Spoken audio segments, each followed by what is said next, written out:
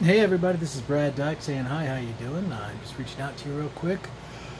Today's little experiment is going to be based on logic design, and then eventually from logic design into a ProxMox deployment, which will then lead to a kind of a simulator that emulates what we call an AWS cloud environment that can allow us to develop some pre-testing models for like Docker and DevOps tools, so I can develop a test bed for some work which I'm doing. But I thought it would be really interesting to show you some of the things that which are being done here to get you ready to do such a thing. So the first thing is about ProxMox is your resources. Resources means CPU, memory, and capacity. So you have, in this case, I have a DL-380 Gen9 platform, and I'm going to use for my sub-services, which is a little slower platform, but just as capable, is this Dell Series 710. And I have to configure these guys up to match fairly the same about capacity, reserve storage, local versus my NFS storage, which is down here on the DX-730. And that will give me the ability to stage the 2-node cluster configuration that I want for ProxMox. Now this is going to be 10 gigabit bandwidth with about 64 gigs to 124 gigs of allocation space-wise. So that will give us some resources to work with. But we're going to be using VPUs, or I should say vCPUs, and VRAM, and so on and so on. So the divider ratio of how much you're really going to use is going to be dictated on how you can figure that out. So that's just your resources for now, and that's what I'm going to focus on right now. So I found that this unit was basically lacking in capacity, so I'm reformatting it just a hair bit more so that it's going to be able to match fairly evenly with the resources. I'll get the same number of processors, but not quite as fast of processors down here as I have up here. And I'll use these as my forefront, and I'll use these as my secondary services platforms for ProxMox. So with that being said, the next thing I have to focus on is disk storage. That's right. Lots and lots and lots of disk play. So what we'll do here is we're going to go through a little bit of exercise with disks and getting them prepared and getting them set up. I'll talk to the nature of how this is done, and I'll point the camera down to the disk so you can see the different varieties here. Now, I am a surplusser of old hard drives. Okay, so that's an important detail to understand, that when you're doing this kind of stuff, you want to make sure that, number one, you have plenty, right? Because things go bad. That is very true. And secondly, that your type classes are present, because you have to pay attention to the nature of this. Now these are 10,000 or 15,000 RPM hard drives that are enterprise level drives. I always buy these in bulk, usually 5 at a time. 4 is what I need, but I want a 5th one because you don't know how long the life is on these, so you always want to build in a little extra redundancy. Sometimes people will do RAID 5, which is fine. Or you can do RAID 6 if you really don't trust the drives. That gives you 2 parity set drives in case you have more than one drive go bad on you. The next thing you want to pay attention to is rev release date, and of course the size of the drive. Now when I get my drives, you notice here I put in big letters what size it is. Why? Because they're my drives. And if you ever get any of my drives, you won't have any problem with knowing exactly what you're dealing with here, right? Right. So what I'm going to do today is I'm going to maintain at least 4 512s, that's 512 gigs each, drives, and 1 or 2 terabyte of spared SSD drive. Now remember, whenever you use an SSD drive, you're going to saturate your bus with I/O. So you have to remember that. So you can't just put a whole bunch of SSD drives and then expect to have this god-awful amount of performance, only to find out, sadly, that you just don't have that performance there. And that becomes an issue, obviously, because what's happened is your SSD drives, I should say, are basically saturating the I/O controller and maximizing the I/O potential for that device. So what I usually do is I'll take a single SSD drive or 2 in RAID 1 configuration, make them available depending on the criticality of the system, and then what I do is, in this case, I'm going to have a 2 terabyte junk drive, which is basically just a repository drive to hold images, things I don't care about, and if I lose them, I don't care. It's just basically a large disk dumping ground, and I'll use an SSD drive for that to allow me to be able to equalize capacity without having a lot of extra power consumption going on. So here I've got multiple 600 gig drives, which I'm working with now to set up, and depopulating these 300 and 450 drives, getting them out of the equation, and they're good too. Great for boot drives, absolutely good for the boot drives, but not necessarily great when you have a large number of them. You get capacity, but you pay the price because it's not cheap to power them when you got 30 or 40 or 50 of them, and you don't get the returns that I think you really want when you look at those kind of things going forward. But I do keep all my drives in proper sequences, so it's easy for me to find them, set them in place, and get them in a good place, so I can quickly pull on them when I need them for my next whatever, because my lab is constantly in a rebuild state, and if it's not being rebuilt, then I'm not doing what I consider my job in learning new things. So if you're probably noticing, I'm only putting 3 screws on average into the drive bays. I really shouldn't do that, but when you take out 64 screws and you put 64 screws back in, it really sucks.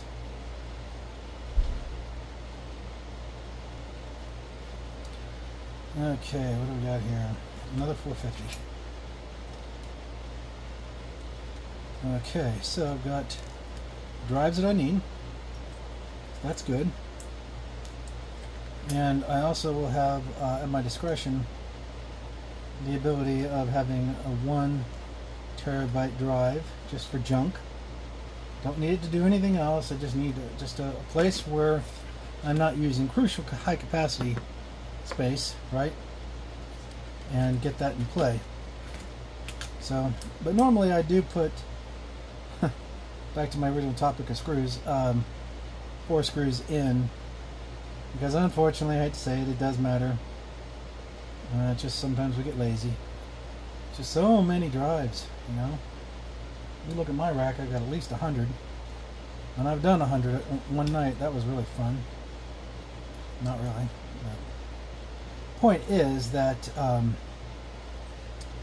technically speaking, spinning hard drives are acoustic-based drives. In other words, they're sensitive to sound waves. And so when you choose to still use mechanical drives because you have them, you need to understand the nature of what you want to work with here. So with those basically being finished, so the goal in this particular configuration, I've got my 4 600 gigs drives, which will match up to the 512s in the HP. And then I have a 1 terabyte standard drive, just as my dump ground drive, to keep basically my 1.4 terabyte of capacity in the clear, if you know what I mean. So with that being said, I should have now sufficiently enough resources to be able to build out roughly 32 virtual machines per unit, and that's pretty average. You know, these are decent core stack processors. I've got dual processors in each, and it will give me the capacity that what I'm looking for. I'll probably add a 3rd ProxMox component to this as well. I just haven't decided how exactly I want that to be done. So hang on a second. Okay, so now what we've got to do is we've got the DL, which is right here, and the DL-380 Gen 9. This is a Gen 9, right? Yeah, Gen 9. And it has basically 4 500 gig drives. And these are performance drives, so they're going to perform really well. I'm going to put those in. Those are 500 gigs each, 512 to be exact. And then we've got the one dual terabyte drive here, which is a dump drive. In other words, we're doing that to successfully stage a local dumping zone. I'll have NFS out there as well, running on my 10 gig connection for the TrueNAS platform. But now we're going to do the same thing here for this unit. We'll lock him down. Here are the multiple 600 gig drives, which will give us a little bit more capacity than the 1.5, which is up here in straight 5 in a RAID 5 stripe set here. And here we have basically more like 1.8 terabyte footprint with a redundant model drive in there, and of course we have the 1 terabyte just for dumping out there. And of course, if you notice, I separated the channel busing, put these 4 on the first set, and I put this on the second set of the channel busing, so that it's going to be able to work more successfully. But let me confirm that. Let's see, 1, 2, 3, 4. Yeah, that's right. That's right. Yeah, yeah. You have to make sure you got the right drive orders when you do that. So now we're basically ready, except for one thing. The network has been down for a little bit, so our 10 gigabit architecture and overhead for these 2 sets of clusters need to be built on the back end.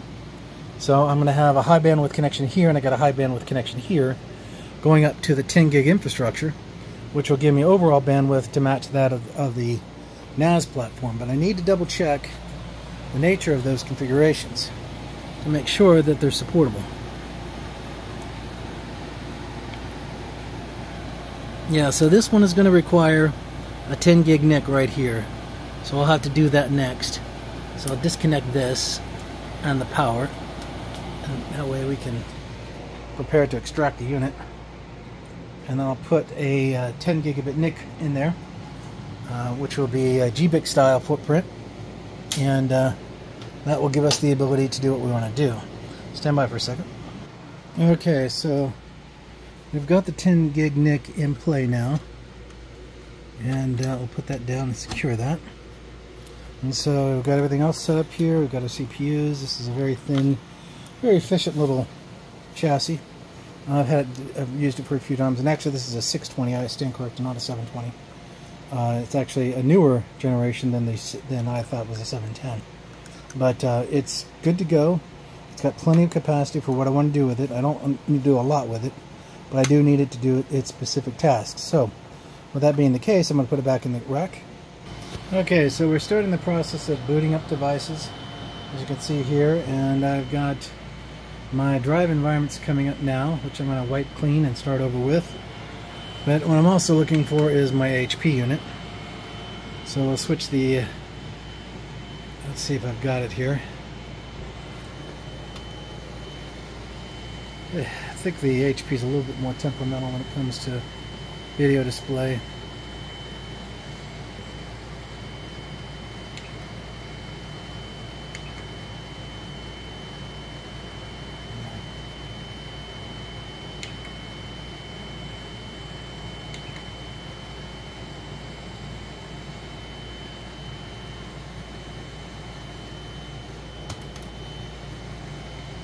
See if I got a response from it.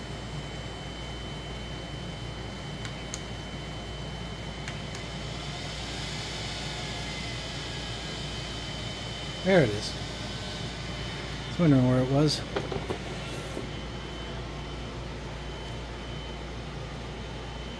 So we're going to be able to do, we got to reconfigure the drive stacks, make sure they're all right. I got 192 gigs of capacity. Piles and oodles of CPU processors, so we're doing good on that front. And they're 2680s, 28 cores total, so that can give me quite a bit of firepower. And that would be this guy right here. And then this one down below is a little less powerful, but is able to do what I want it to do as well. It'll give me the template. I'm going to give this 610 to my son, because he has some 610s down here as well, eventually, because those are his servers. And those are for him, and this will allow me to bring in my 730s and populate them up so I can add those into the equation, which would be probably one of the second units I'll bring into the unit, or a 7390 as well. But right now we've got a pretty good basis in play, and what we're going to do now is I'm going to stop this video here at this point, because this was about showing you what does it mean to break things down in a certain way and do pre-configuration setups in such a way that when you're working with hard drives and memory and you're formatting and get your connectivity up, it's actually pretty simple. The first thing you want to do is you want to do a piece of pencil and paper, take your resources and start breaking them down. You get them in a range of what you want to do. Now you either do apples to apples, as in you want to have two identical nodes working together as a cluster for high availability and failover, or you do what's called leader, weaker, and that is basically you have a lead platform. It's very fast and proficient, has some functionality of failover with a lesser unit that doesn't do quite as much workload, but is there if you need to maintain a presence. And then you can do, you know, 2 equals and 1 lesser, or 2 equals and 2 lessers. It just depends on what you want to do. Now, the recommendation of why you have 2 or more in professional environments, it would be 3. We refer to it as the 3-in-1 strategy. You have your test environment where you can screw anything up you want, rock and roll, have fun, learn some new stuff. Then you have quality, which means now it's time to quality and clean up everything you've done, make sure it's doing exactly what it's supposed to do, and that you can deploy it effectively. And then ops, which is, or your operations, that allows you to bring all your stuff to the forefront, and you can begin the process of providing services to whoever you're working with. Now, the key thing about this is where you can have a platform where you can build DevOps tools on the sideline that will manage how these tiers will handle your workload. So, like I said, if you build the basics at ground zero, not a big deal. Go ahead and do so. At the same point in time, you will take the time and configuration-wise, take the steps that you need to do to make sure that you've got everything the way you want it to be. Hang on for just a minute here, real quick. Sorry about that. Unfortunately, my TrueNAS started powering up and it wasn't ready because its disk arrays are offline while it was powering up, and I didn't want to go through the recovery process of bringing back 24 drives back online. So I had to quickly interrupt this video to quickly fix that problem. Anyways, so back to what I was saying. So when you're in an environment like this, you have these resources, right? You're planning them out, you structure them in the right accordance, and now you can start to have your base cloud infrastructure, ProxMox, VMware, whatever. It does not have to be somebody like AWS or Google or Alibaba and so on. It can be right here in your own back door. You can use small boxes, like I have up there, the 7100s. You could use them, a whole bunch of little ones, and they can give you lots of firepower. They're fast, they're efficient, they're running NVMe, and they're running high-performance RAM, so they have their own value and benefit, but they do have 1 gig pipes, so you have some limitations there. Or you can do what I'm doing, and that's dual 2U chassis servers to give me the number of processor stacks that I want to have to do my test environment. Now, with that being said, I still have 3 brand new platforms I haven't put online yet, which will be crucial too, because they'll provide me some additional functionality that my older hardware does not provide, such as the 720 and so on. But it's still really great stuff, and it works really good. And I'm still toying with some strategies out there, if you know what I mean, to kind of get things set up in a clean way. But with that being said, I'm going to sign off on this part of the hardware side equation of bringing up a fairly decent firepower platform from the ground, from scratch, and getting it started. My next video will talk to you about the ProxMox configuration setup and how I'm going to use a controlled segmented pipe versus a split segmented pipe for bandwidth on my network side. And with that being said, I'm going to sign off. You guys take care, and God bless.